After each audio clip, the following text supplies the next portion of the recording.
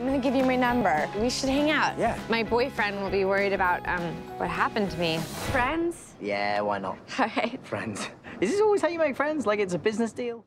Tell me a bit about, first of all, this story and what it's about in your words. Yeah, it's basically about two people that meet at a party and they have an immediate connection, a boy and a girl, a man and a woman, and by the end of the party, she tells him that she has a boyfriend, a long-term boyfriend, but they sort of click so much they decide to become friends.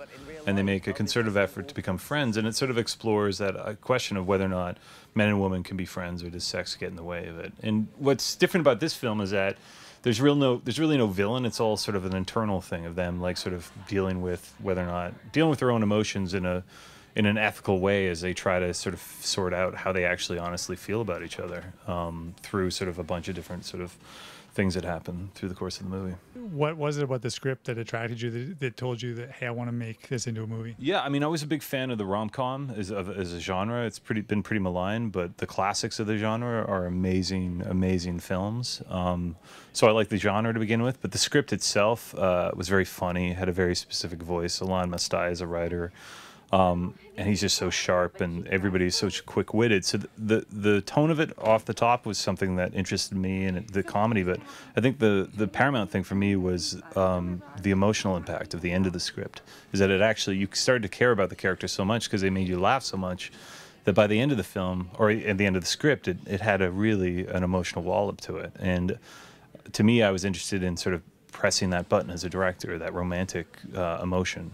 It has been something I had never done. I'd done a little bit in terms of supporting sort of romantic subplots in my movies, but to make it the first and foremost thing was an interesting challenge for me as a director.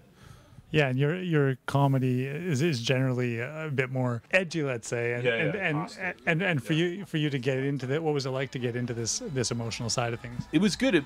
It was also, it was also sort of how I approached the film, which was with sort of longer takes and like letting the actors act and have just sort of shots breathe and as I say, just let the actors improv and not try to build the moment with editing, but let it happen within the camera frame. And that was a real lesson for me as a director, because I'm such an editing monkey. I just like to cover as much as I can, but with this, you just don't have the time. And it was that thing of like, that was great, let's move on. Like, wow, that's all in one shot, and it's great, and that's how we're going to do it.